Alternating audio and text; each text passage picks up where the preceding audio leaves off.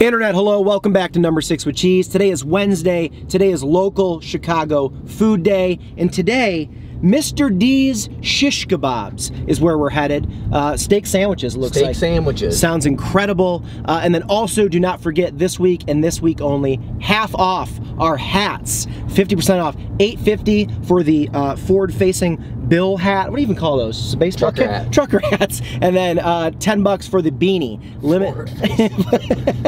Yeah, what the hell? So 50% off. Check those out. And if you're here for the food, let's get there. Little B-roll, little montage. Let's go.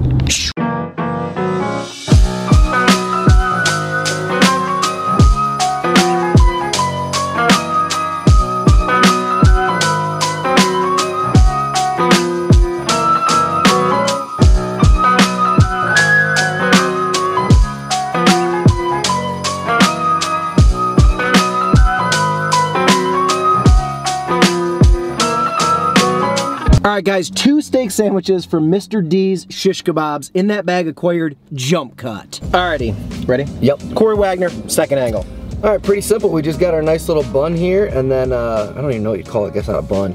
But there's the steak, and then I got grilled onions on mine, and there it is. And then real quick on the big camera, as you can see it in all its glory. Bada boom, bada bang.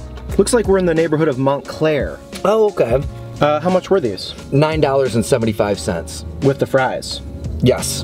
Good price, I like that. Okay. Alright, steak sandwich. Let's do it. Cheers. Cheers. Okay, that's good.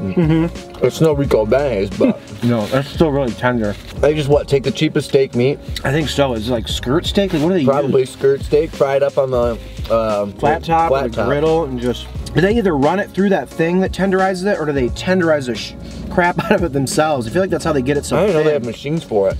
They used to, like, when I worked in as a meat cutter, they had like a thing you could run these steaks through to like tenderize it. That's awesome. Yeah, this bread's like perfect for it. It's not really like super thick bread, although it looks like it. It's not. It's like thin bread, doesn't get in the way. And it's so like crispy on the outside. Yeah. Look how thin that bread is. It doesn't get in the way.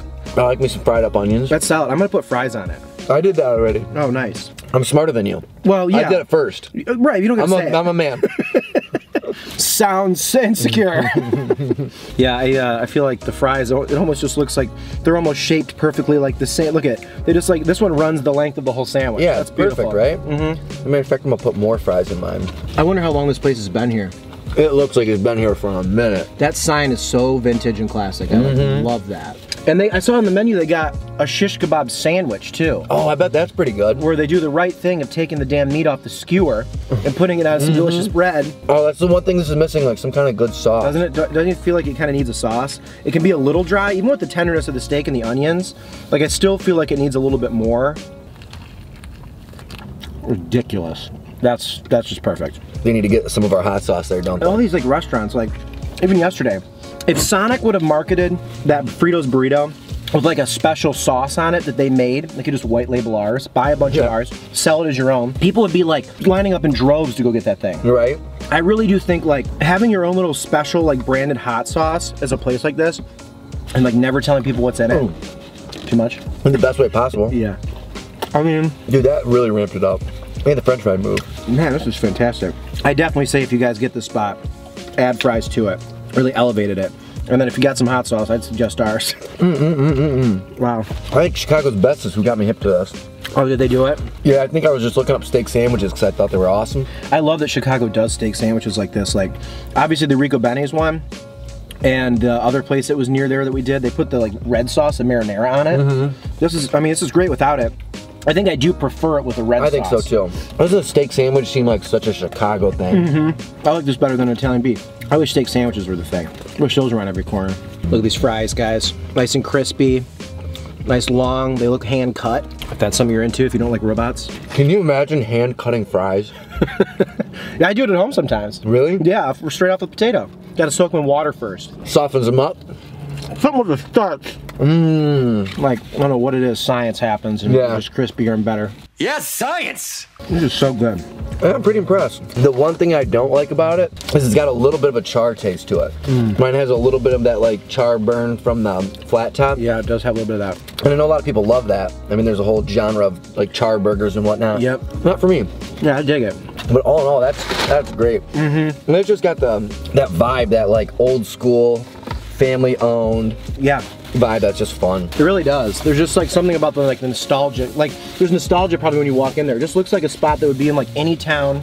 It's just like super old. Was there like one guy working there? It's just like it what looks like a wife and a husband. Yeah. See, like that's adorable and perfect. Maybe a question for today is what's like the local spot for in their hometown? Yeah. That's like old school. That's like an establishment. It's been there forever. Nothing's changed. Same sign, same food, simple and great. Yeah. What's yours?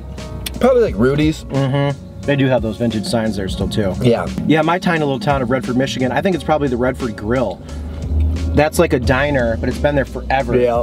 And they do exactly what you like would expect. They give you way too much food for not much money. That's the best. Mm-hmm. Oh, also I got a new vlog out. Went and did a bunch of cool Christmas stuff in downtown Chicago. We went to like Happy's Bar, watched people fall at the ice, or tried to watch people fall at the ice skating rink. Unfortunately, they were all too good at skaters. Damn. And just all the cool different like Christmas stuff you can do in downtown Chicago. So if you want to see what that's like, go check it out. It's a fun one. And then don't forget to like this video, subscribe to this channel as well. New videos every weekday. All the people that keep coming back, we love you for it. And we appreciate you. But now, you guys probably want to score. You want the Sean and Corey rating. Let's do out of 5. So you went to Happy's in that vlog. When I heard Happy, I thought of Jon Favreau's character in the MCU, whose name is Happy. So out of 5 Happies, how many Happies do you give the steak sandwich, Mr. D's, Shish-Kabobs in Montclair, Corey? I thought it was pretty good. I actually think 9.75 is a little bit high. Okay. Only because this seems like the type of place that should have things a little bit cheaper. Maybe I'm wrong on that. I don't know. It's a good sized sandwich. I guess that's fair. Yeah, I don't know. My gut tells me they could have like prettied it up a little bit. Not really pretty, you don't want it to be beautiful, but like a sauce on there would be nice. Yeah. I wish it wasn't charred a little bit, but all in all it was still really good. I'm just gonna give it like a good decent score of a 3.25.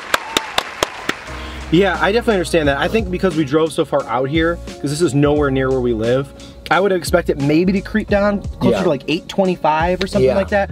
But I think getting out of there for less than 10 bucks, cash only, for fries too with that, like I think that's fine. That is true with the fries. I forgot the fries come with it too, that's true. Right. Does that affect your score at all? I don't care to change anything. Yeah, locked in.